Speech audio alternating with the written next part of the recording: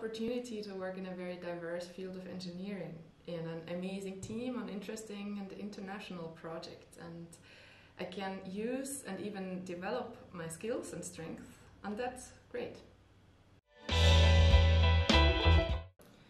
We are bringing digitalization and new processes into a very classical field of infrastructure engineering.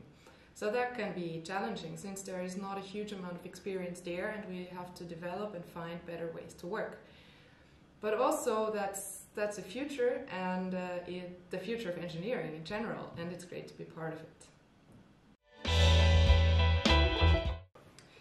I am a passionate hiker and I'm very active in nature and doing sports in the mountains. So I know how to reach the mountaintop, and this is something I can use in my daily work as well. Focusing on the goal you want to achieve and not losing the track.